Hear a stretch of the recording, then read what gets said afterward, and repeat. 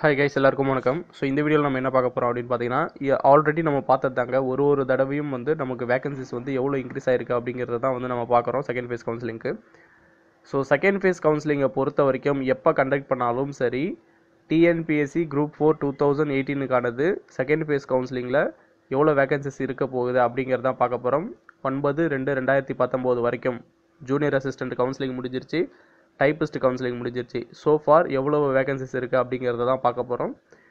So junior assistant, PAO, draughtsman, field surveyor இதுக்கு பார்த்தீங்க அப்படின்னா அந்த கவுன்சிலிங் முடிஞ்ச உடனே 315 வேகன்சிஸ் ஒட்டுமொத்தமாக இருந்தது.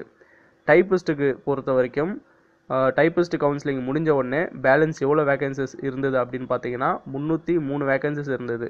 ஸோ இப்போது 315 ஜூனியர் அசிஸ்டன்ட் 315 ப்ளஸ் டைப்பிஸ்ட் 303 எவ்வளோனா 618. இன்னும் ஸ்டெனோ டைப்பிஸ்ட் இருக்குங்க.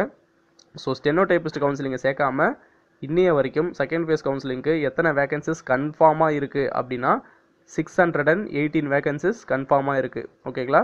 ஸோ இது ஸ்டெனோ டைப்பிஸ்ட்டுக்கும் போக போக அப்படியே செட் பண்ணி அப்டேட் வந்து கண்டினியூஸாக கொடுத்துக்கிட்டு இருக்கேன். ஸோ ஃபார் இன்னைய டேட் வரைக்கும் 618 வேகன்சிஸ் செகண்ட் ஃபேஸ் கவுன்சிலிங்க்கு இருக்குது டிஎன்பிஎஸ்சி குரூப் 4 2018. ஓகேங்களா? So thank you so much.